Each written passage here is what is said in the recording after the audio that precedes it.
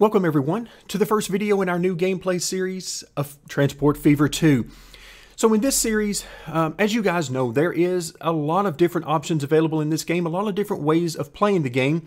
So in this gameplay series, we're going to focus on some of the aspects of the game that I really enjoy and how I approach the different periods of time as we work through the different types of transportation that become available to us. So we'll take each video and we'll focus on one or two of those things, different aspects of the game. So here in our first video, of course, we need to get started. So that means generating a map and choosing some of the different options. For our purposes, we'll be going with the temperate map. We'll be going with the minimum amount of hilliness just so that we have as much of the map open and available to us for our transportation routes without it being overly expensive to make a whole bunch of tunnels and things like that.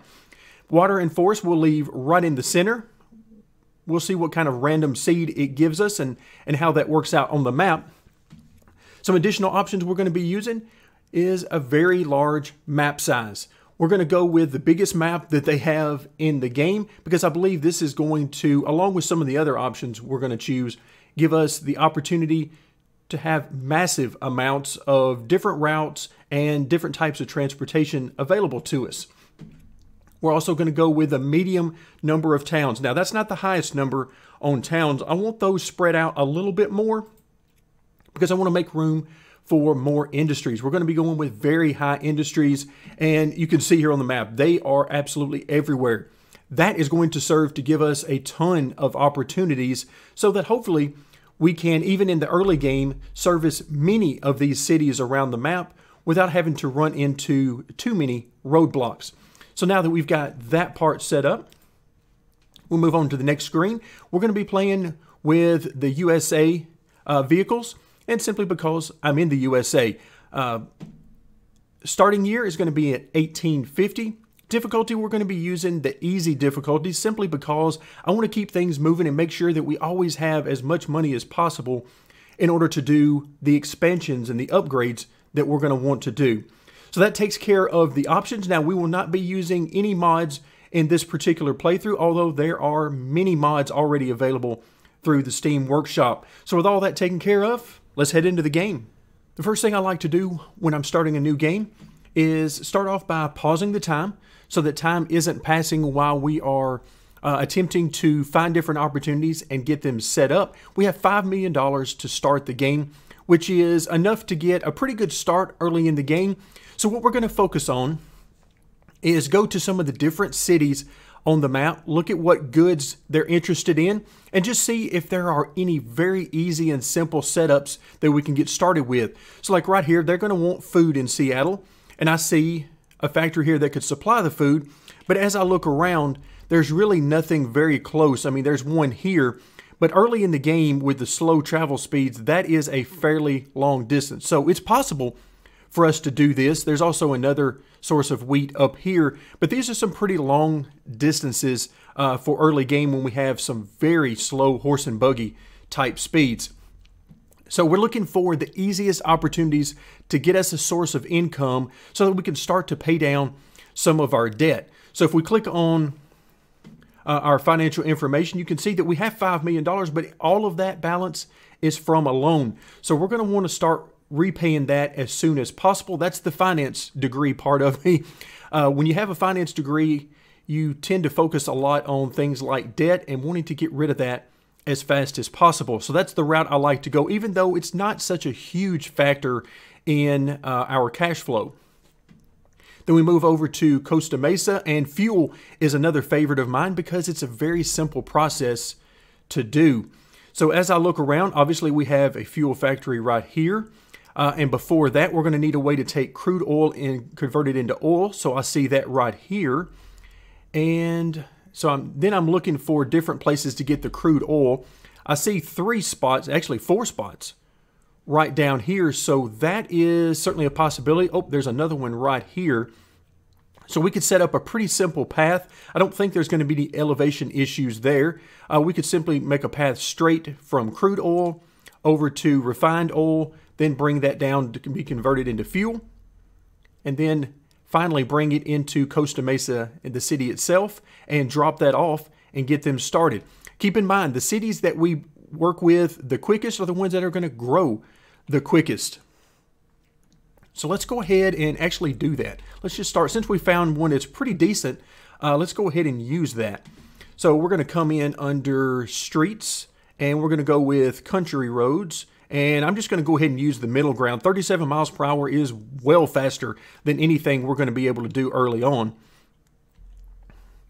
But let's see. Let's go ahead and do...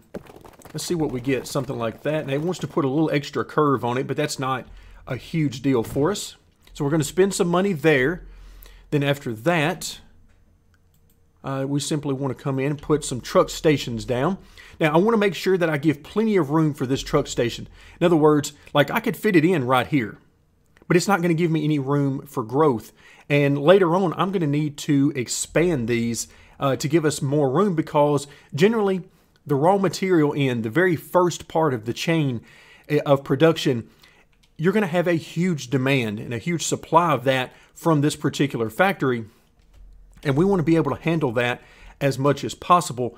So what I'm going to do, and let's see, I'm going to try to get this down as far on the road as I can, as long as this is still highlighted. So you notice that I get down into here, it's no longer highlighted, but right here it is. So that's the closest I can get these together, making the shortest route for these guys. So I'm actually going to start here. Now, eventually, we're going to come back and we're going to replace this route with a train.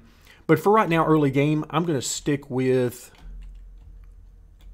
the ground transportation, the basic horse and buggy. All right, this isn't too bad. Let's see. Again, move it as far away as I can till it goes away. So about right in here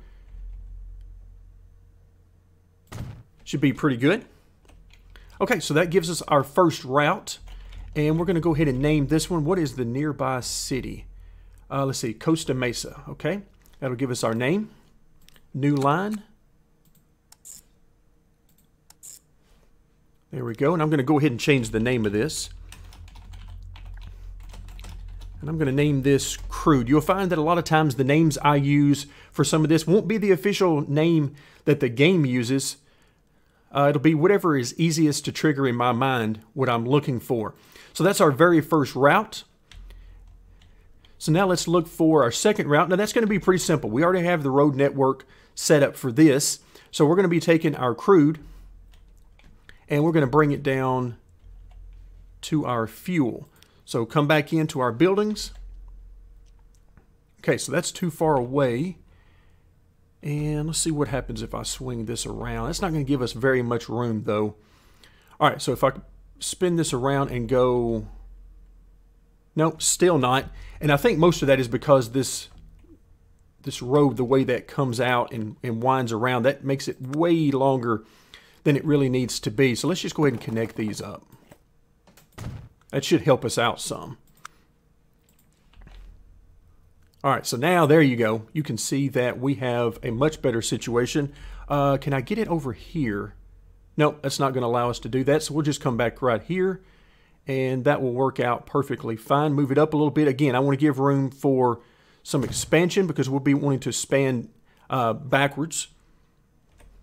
There. Okay. There's going to be route number 2. So line manager, new line.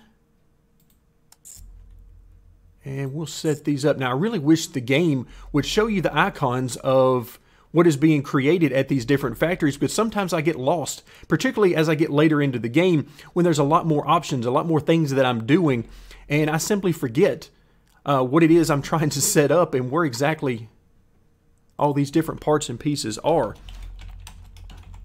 But there are ways to work around all the shortcomings that I find. So this one we're going to name oil, since this will be more refined oil that we'll be transporting on the second leg of this. And then from here, we'll simply be taking the finished fuel into the city. And we're going to have to go to a certain part of the city because we got 2 different goods that the city wants. And the way we find out the area is based on the layout of where commercial and industrial are located. Now, for this purpose, we don't really need a truck station because we're not going to be picking anything up. We're simply going to be dropping off, so we just need an unload stop. Again, focusing on the cargo rather than the passenger. And we're dealing with fuel, so that's going to be pretty simple. We can drop it off anywhere in this area where the industrial area is located. So I think we'll just go somewhere right here. I'm going to leave some room for passenger stops a little bit later on because you can't put these right next to each other. All right, I like that. And that will give us the very end of our very first product chain. So let's go ahead and, before I forget, set up our new line. Okay, there we go. And we're going to name this one fuel. So there we go. It's very simple. I love fuel early on in the game because it is a very simple process. Go from crude to refined oil, down to the fuel, and then to the city. Not the shortest production chain that you can get, but it is certainly well worth the time and effort to do it. Now we're going to need a way to purchase the vehicles, and everybody has a little different idea of where they want to put their depots. I generally try to keep them in and around the cities as much as possible, simply because that's generally where I'm going to be focusing most of my needs for vehicles.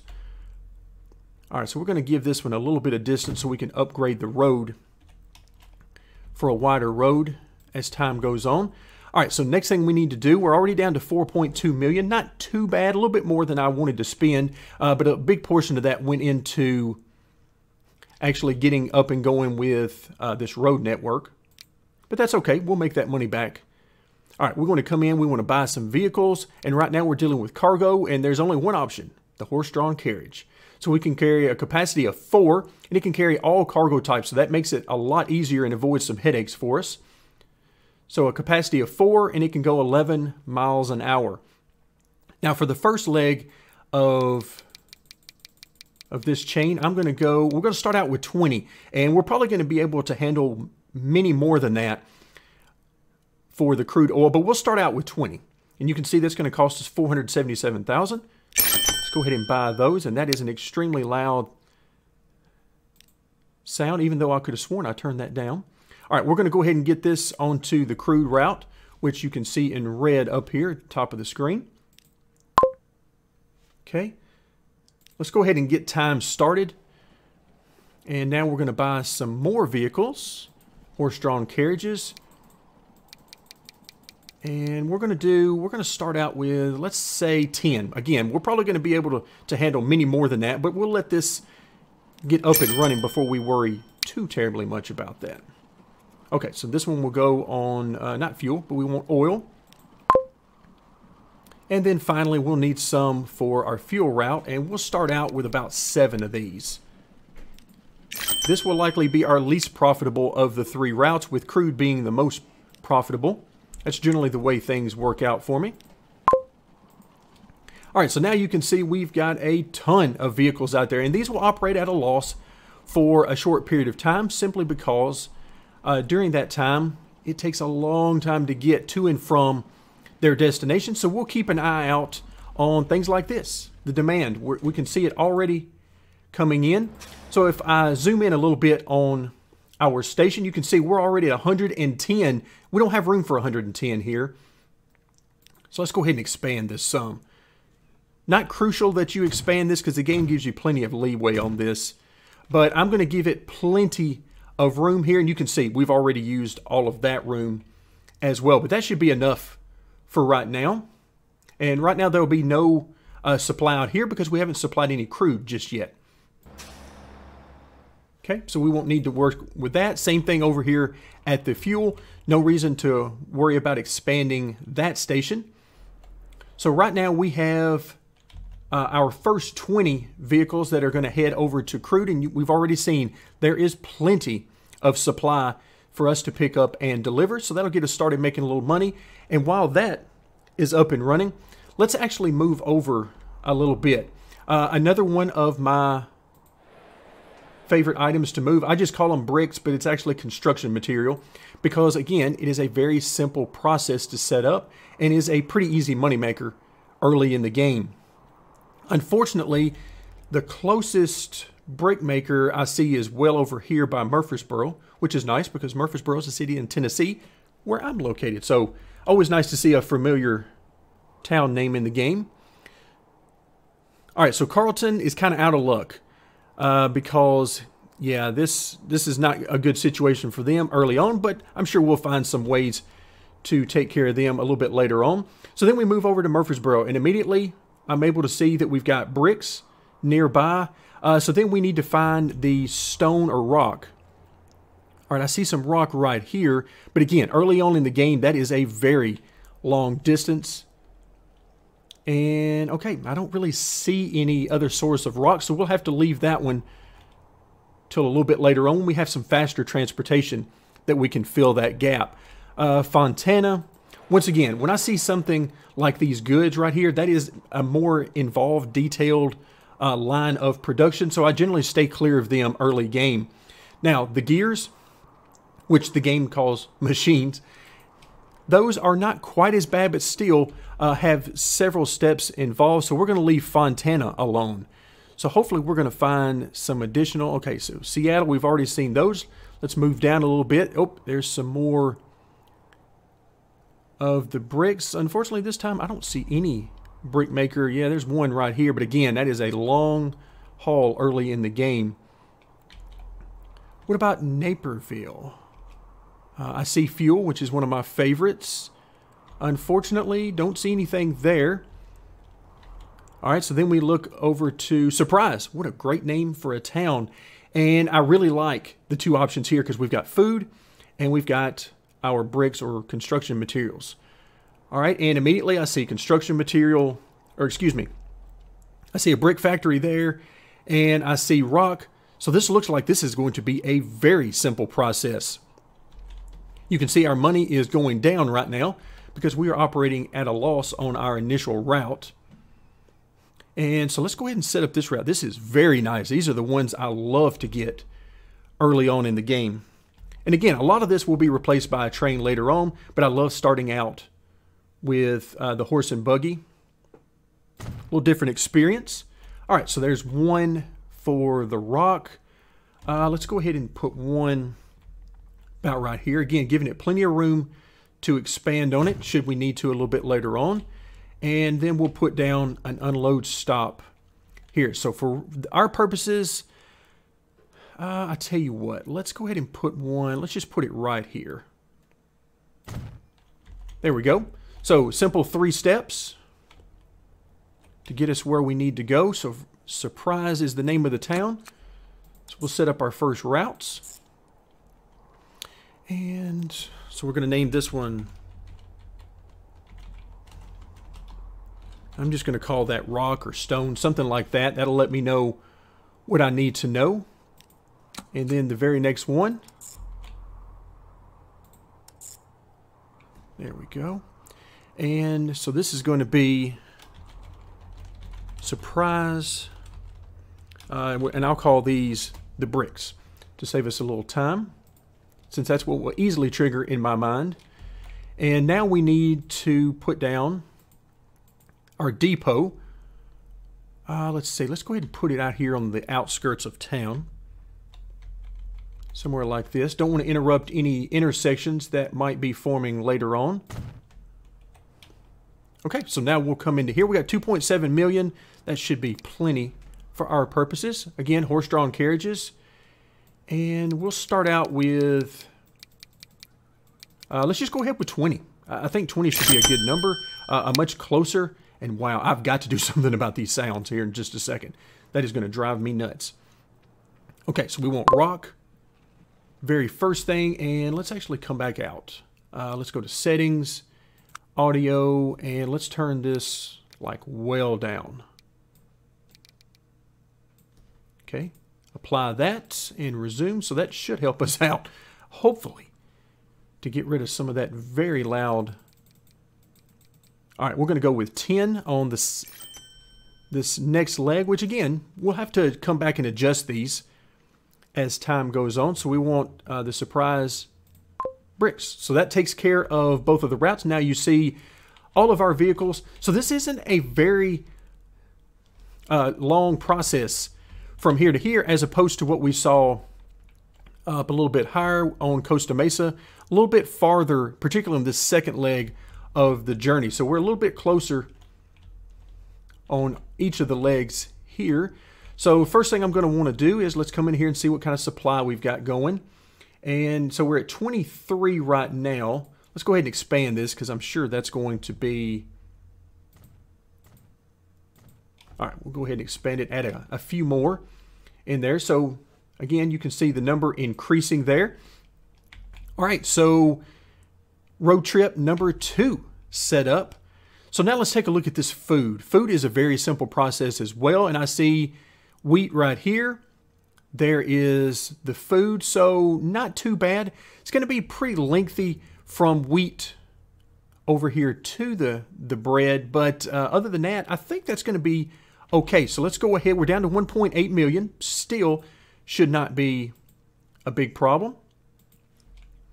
So let's go ahead and work through this. Again, making sure that when we put down our depot here, we want to make sure that we keep this highlighted. Otherwise, it will do us no good to put one down because these factories will only provide to our stations if they are highlighted and connected to these. So always need to keep a track on that. I am really bad about not doing that sometimes, and then I have to sit around and figure out what it is exactly I messed up. Okay, now we need to come back into the city, and this will be a pretty simple one. Again, trying to leave some room for passenger drop-offs and pick up there. So we'll go ahead and put it about right there. That's sort of in the center of the area. Now it's time for some new routes. All right, so we're going to go... So this one will be Surprise Wheat. That's going to easily be my favorite city there, unless there's something else that pops up at me later on. But right now, that is definitely my favorite city name. And then for the second leg of the journey, we're going to go, I need to zoom in here a little bit so I can see it. There we go.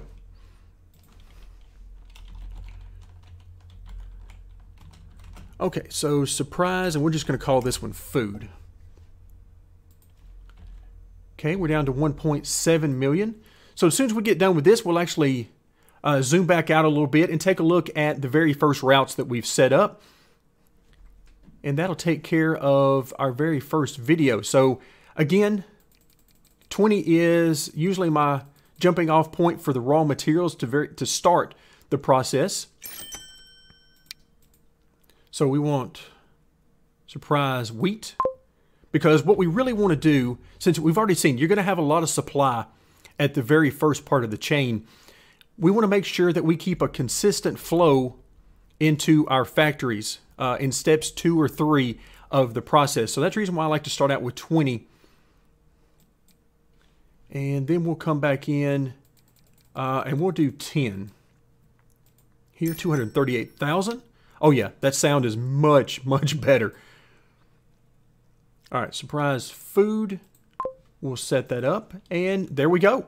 So we've got all of that taken care of, and already you can see down here that we are full. It's got 44 and looking to add more. Let's go ahead and expand our cargo room here. In addition to allowing more space for cargo, another thing it does that I really like is as we have, particularly as we get 20 and above vehicles that are going to be filing in here, it gives us more room. The deeper this station goes, the more room we get for these guys to line up and turn around without being stuck out in the road and jamming up traffic. And that will be particularly important as time moves on later in the game. But for right now, it's not a huge issue as these guys will start to spread out. But you can see the first leg of the journey is always filled with supply. So now with that in mind, let's come back over to Costa Mesa, which is where we started setting up our very first line for our fuel. So now we'll take a look here, and once again, we are completely full here and then some. So 240. So that means we have plenty of room to add some more vehicles, and you can see they're starting to spread out a little bit more evenly. And let's see what that's doing for production here. So we've got only 11, but we've also got a pretty high number of vehicles. Let's see what we've got. Yeah, not as many here. We've got some gaps here that we need to fill. So I'm going to be coming back and adding some more vehicles. But for right now, let's go ahead and configure this one and add a little bit more cargo room just to make sure we don't lose any production. Again, it also has that added benefit of leaving more room here for additional vehicles. Now let's come down and take a look at our fuel. 14, 13, okay, I like that. And again, we're going to do the same thing here.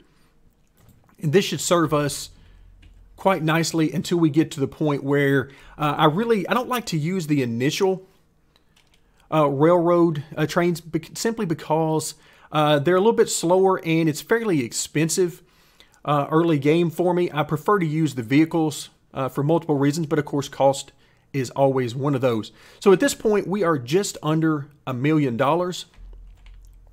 And I think, let's come back in and let's purchase some additional ones. We're going to start out with just 5. Now, we could add, I'll tell you what, let's just go ahead and make it 10. And we're going to go Costa Mesa crude. And then I'm also going to buy some additional ones. We're just going to go 5 here. And then we're going to set these up on oil. And that should help us out a little bit more in keeping a consistent flow. You can see we're already doing pretty good from points 1 to 2 on our crude, but I still want to keep this maximized as best we can. But the real money on this route is going to be made when we finally get around to setting up our railroad, because it's going to be a very short distance and we're going to have a huge capacity, somewhere around 100 plus capacity on that railroad. And that is going to enable us to make quite a bit of money. So as we start to wind down today's video, let's come in and actually take a look at where we are. So profitability is something that obviously we want to see this in the blue. We don't want to see it in the red. And already you can see that the surprise routes, which were the last routes we set up, the last city we dealt with, already we are making some nice money there. Costa Mesa crude, no shocker there, is also making us quite a bit. And I would imagine that this wheat route is also going to make us quite a bit as time goes on as well. So surprise food, not unexpected that it's in the negative right now, but we are going in the right direction because overall we should be making quite a bit of money. So what I'll do now is we'll come back next time and we'll look at sort of the next step in the progression, because we've got a lot that we want to do. We want to move into railroads. We want to start chipping away at this debt so that we can really focus on expansion going forward. And of course, I'm going to be looking at some of the other cities here on the map and see if there are some other very simple opportunities that we can take advantage of early in the game. That'll do it for today. Thank you very much for joining me, and stay tuned for more Transport Fever 2.